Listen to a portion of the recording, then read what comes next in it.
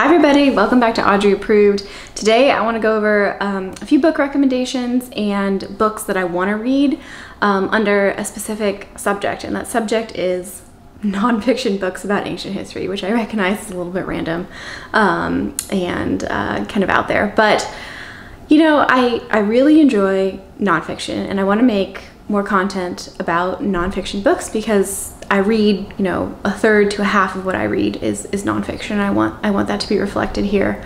And I find that I will typically read in these little subject islands. So I'll find that I'm really into ancient history, I'm really into linguistics, I'm really into evolutionary biology, right? And so I'll jump from kind of subject to subject and then circle back again.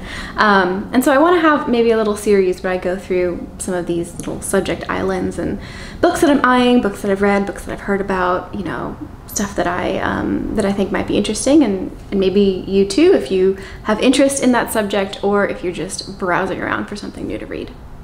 So the two ancient history books that have to do with Egypt that I wanted to cover are both by the same author. They're by Cooney, and Cooney is a professor of Egyptology, and she's written quite a few popular history books about specifically women in ancient Egyptian history. I think one of the things that is really fascinating about ancient Egyptian history is just how big of a time span it covers, right? So Cooney's covering women that lived like 4,000 years before the Common Era, right? And so Egypt as like a superpower, an ancient history superpower, lasted for thousands of years, which is really hard to imagine because you think about like America, for example, we've only been around for 250. And so in this first book that I read, it's called When Women Rule the World, 6 Queens of Egypt. Cooney covers 6 different queens or pharaoh queens, covering a whole bunch of different dynasties and across the centuries. And some of these might be familiar. You have like Cleopatra or Hatshepsut or Nefertiti, but then there are a few more that maybe you haven't heard of, such as Tuaseret, there's one that I can't remember, and Mernith.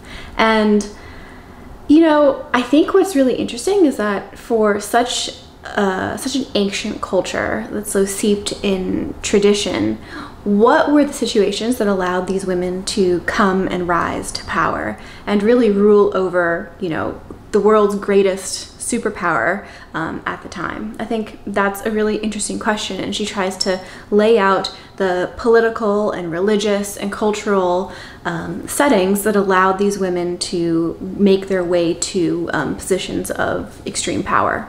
Cooney narrates these books herself, and I think she's a really fantastic narrator. She manages to kind of bring the world of ancient Egypt to life.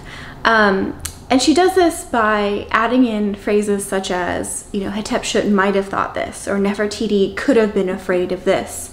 And some reviewers, when I was like scrolling the Goodreads, had a lot of problems with this. They just thought that, you know, a historian shouldn't you have to use the word might or could have. But, you know, when your subject matter is from thousands of years ago and there's so little data to work off of, I actually really appreciate authors that add in that kind of humanistic element to the storylines. I think some people would say that it borders on fiction rather than nonfiction, but I think as long as an author makes it very clear, you know, chooses the words might have or could have, I'm okay with this, especially when it comes to books about ancient history, books that are, you know, much closer to our current time period. I'm really not okay with that. But for a book like this, I enjoyed that kind of aspect that Cooney added.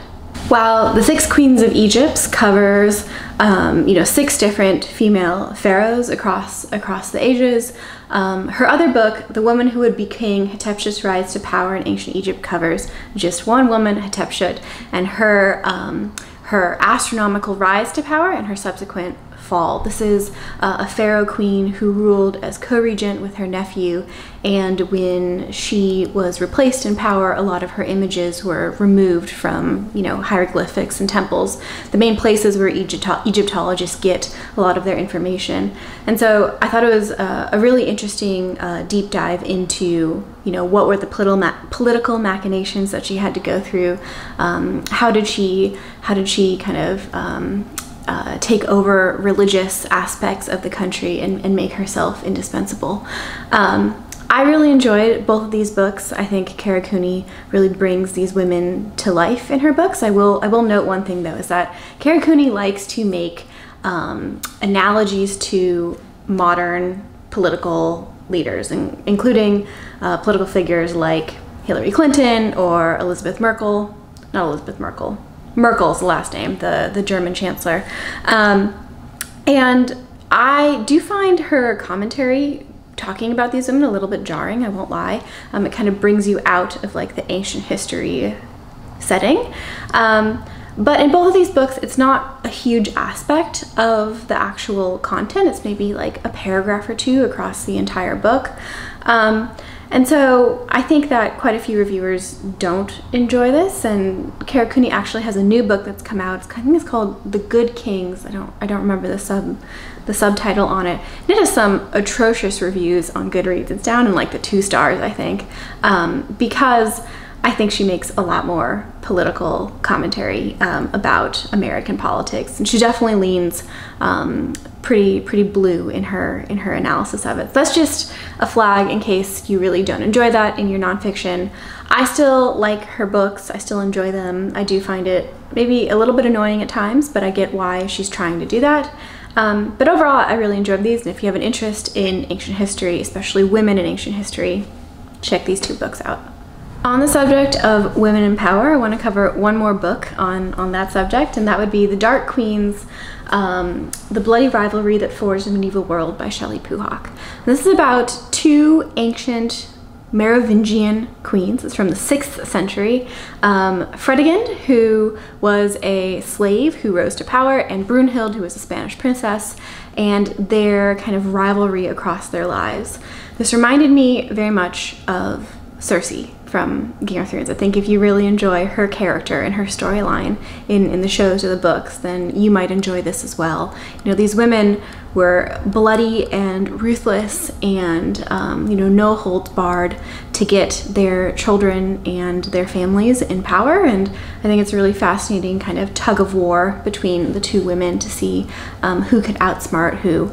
I did really enjoy this book. I think one thing I would note is that the author here doesn't toe that line between fact and fiction as well as I almost wish that she would. She does ascribe certain thoughts and feelings to these women without having really the ability to say those things. I think in some cases she cites first-hand sources like diaries or treaties or things like that, but very frequently she assigns thoughts and feelings to women, and the author really can't know what those women are thinking at that time. And she doesn't say things like might, she says Fredegund thought this. And so I find that a little bit frustrating, which is why I only gave this, I think, 3 stars rather than what I gave the other books, which are 4 or 5. But at the same time, I do recognize the difficulty of telling a story about women who don't have a lot of first-hand sources from, you know, over 1,000 years ago. You know, I do think that if you're going to read this, you should read it with your eyeballs and not your ears like I did, because the book itself has like timelines and family trees and maps that I think could have been really helpful in understanding and keeping track of all of the political players here. But overall, I thought this was pretty interesting. If you don't know anything about the Merovingian dynasty, I know I had never really heard that word except for, I think, the twins in the Matrix, right? Aren't they called the Merovingian twins? And so if you have an interest in that subject matter, or again, how women take control of a society that is very heavy on the patriarchy, then, you know, you can check this one out as well. Next up, I want to talk about The End is Always Near: Apocalyptic Moments from the Bronze Age Collapse to Nuclear Near Misses by Dan Carlin. Dan Carlin is a podcaster. He has a podcast called Hardcore History, which he's had for, I think, over a decade. I am not a podcast person. I don't actually really like podcasts, but I have listened to hardcore history a little bit in the car on road trips. And, you know, Dan Carlin really likes to he likes to go into really extreme detail and bring a lot of these historical events to life. And so this is his first book, which covers situations where civilizations ended. But Dan Carlin starts out, you know, so he starts out this book in the introduction talking about how he doesn't really have like a point for the book, or he's not trying to make like a thesis. And I think that really shows because it does feel a little bit all over the place. He covers pandemics, he covers nuclear Armageddon, he covers the barbarians, he covers the ancient city of Nineveh, and it did feel really random and really kind of hopscotch as he moved through all these different kind of subject matters. I found some of the chapters in this book just like incredibly boring, and exactly what you would think of when someone groans about a history book and a history book being boring.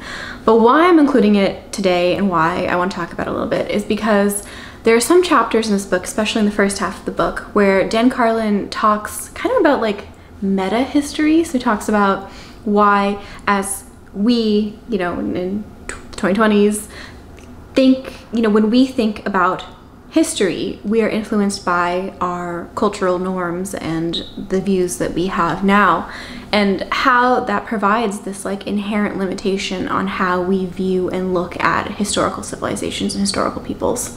He gives an example with childbearing or child rearing, where, you know, from our point of view, if you married off your daughter at the age of 11, when she first gets her period, then that seems like child abuse, right? That seems really horrible. You shouldn't do that.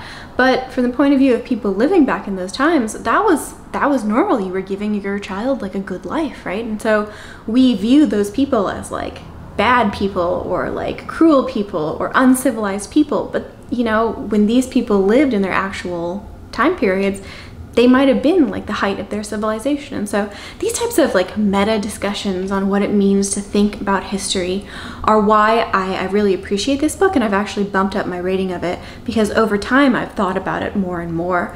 And so I think if that seems interesting to you, then you should check it out. If you like hardcore history, then you might enjoy this book as well. The tone is very conversational in the actual writing, which, again, not my favorite, but I did feel like I got something from this piece, and so I did want to quickly mention that as well. And then it might not be an ancient history subject matter video without talking about Sea People, The Puzzle of Polynesia by Christina Thompson, which I read in 2020, and it's definitely the densest of all of the books that I've mentioned today, and it might be some of the densest of just like the history books that I've read in general. And this covers the history of the Polynesian Islands, how were they settled, and more importantly, how do we know how they were settled, right? I really like this kind of discussion when we think about history of not only what happened, which is I think the first thing that people think of when they think of history, but how do we know what happened, right? Where did we get the data? And so I think that this is a really interesting book taking you through, you know, cultural anthropology, linguistics, geography, a whole bunch of kind of different subject matters as you move your way through time, and you don't really answer the question of how Polynesia was settled until the very end of the book. But I really enjoy that book. That's really fantastic in audiobook format, especially for the linguistics section. And I have to quickly mention that one as well. So those are a few of the ancient history books that I've gotten to, but I do want to mention a few more on my docket. The first is The Crusades, The Authoritative History of the War of the Holy Land by Thomas Ashbridge, which is 800 pages of history on the Crusades. And I think if done well, this could be really good. I really like reading secular histories of religion. Maybe I'll do a video on that. And so I'm eyeing this one, although I feel like I have to work my way up to taking on an 800 page audiobook, which must be like 30 hours. And then the other one that I'm also eyeing is The Storm Before the Storm, The Beginning of the End of the Roman Republic by Mike Duncan, which covers the end of the Roman Empire, you know, the Roman Empire ruled for a really long ass time. So what happened? What were the situations and the politics and the culture that forced the end of that civilization? And did the people living then realize it was like an end, right? Typically that's only something that you ascribe much further down the line when you think back about the events that have occurred. And then lastly, I do want to read a book about the Vikings because I don't know anything about the Vikings. So I am eyeing River Kings, A New History of the Vikings from Scandinavia to the Silk Road by Jarman.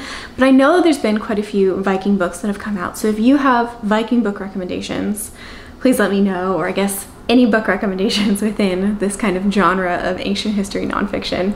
And yeah, if you made it this far, that's really cool. Let's talk about ancient history books. I hope it was not boring and you did enjoy. But yeah, I'm thinking about doing one of these series where I talk about like 3 or 4, maybe 5 books about maybe shipwrecks or secular religion, or let's see, I've read quite a few books on fires recently, the impact of fires, or kind of famous expeditions, like mountain expeditions. So I might do a series including some of those, and then talk about, again, the books I've read, and then the books that I'm eyeing also within that subject matter. So if that sounds interesting, then I will see you next time. Bye.